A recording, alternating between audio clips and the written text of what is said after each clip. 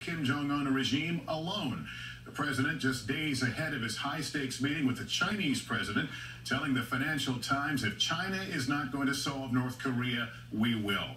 Also tonight, NBC News has learned the U.S. government believes an underground nuclear test by North Korea could happen at any time. And so tonight, we're getting an inside and exclusive look at how U.S. forces here are preparing to deal with a growing threat. In a moment, we'll take you to the underground location where the U.S. monitors activity in North Korea.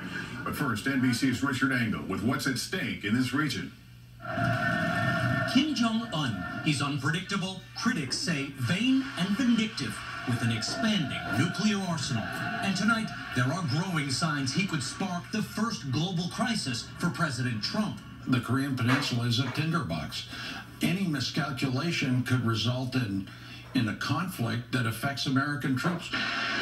Just last month, Kim Jong-un's regime stepped up testing its missiles, which can already reach both South Korea and Japan. North Korea said it was practice for targeting U.S. bases in Japan and the 46,000 American personnel stationed there. The nightmare scenario? If North Korea can miniaturize a nuclear warhead and put it on a missile that could reach the West Coast. Intelligence officials tell NBC News the U.S. would consider military action to prevent that. On Friday, Defense Secretary James Mattis issuing this warning to North Korea. Right now, it appears to be going in a very reckless manner, and that's got to be stopped. But the North Korean dictator has a high tolerance for risk, like deploying, Malaysia claims, 2 assassins to kill Kim Jong-un's half-brother inside a crowded Malaysian airport by rubbing the world's most powerful chemical weapon in his face. And who's checking North Korea's behavior? China has been mostly quiet, and South Korea's president was thrown out of office on corruption charges. So now the Trump administration is talking bluntly, refusing to rule out preemptive strikes. The message to Kim Jong-un, don't push too far. But the tough talk could actually help the North Korean regime, reinforcing the propaganda it feeds its people that it needs to be strong to resist American aggression. Lester? We're also getting rare insight, Richard, into Kim Jong-un's readiness to use nuclear weapons against the U.S. A stark warning from a former diplomat who last year became the most high-profile North Korean defector in decades. Tae Young-ho says Kim is desperate and would not hesitate to strike. So do you think that he would launch a preemptive strike if he had the weapons and the missiles, that he would do it? Once he sees that there is any kind of sign of, kind of attack or imminent threat from America, then he would, use his, nuclear weapons, with ICBM. Tae was serving as North Korea's deputy ambassador to the United Kingdom when he risked his life to defect and speak out against the regime.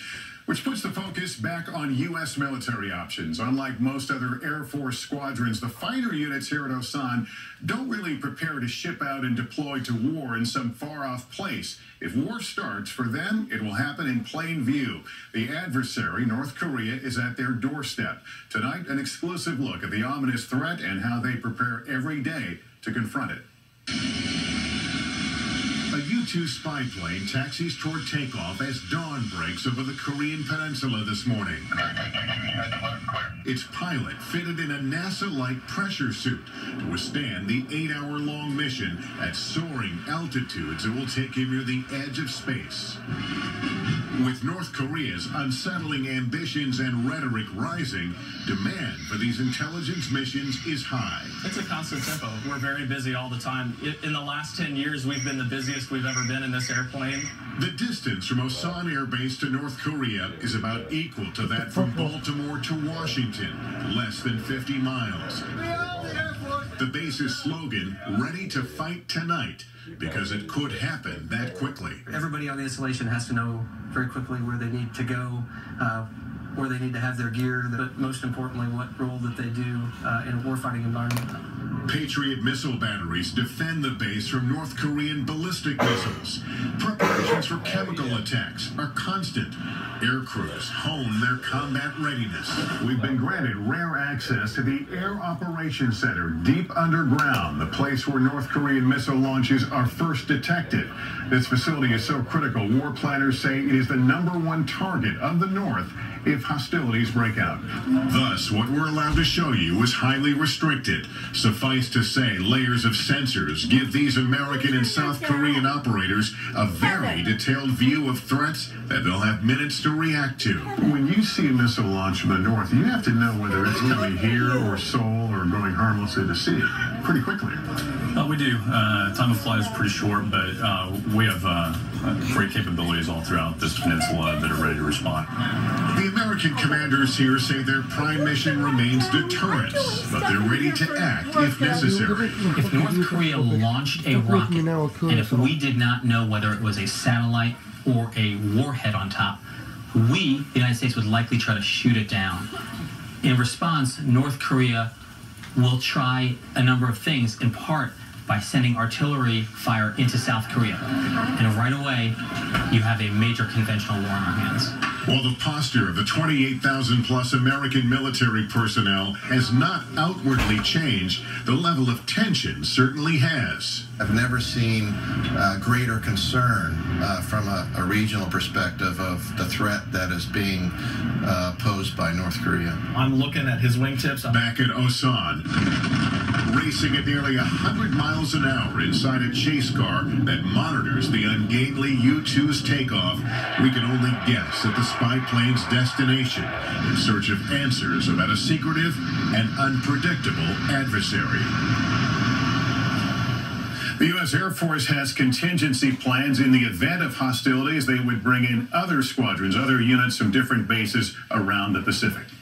Also overseas tonight, a race to find out who is behind a horrific bombing in the subway.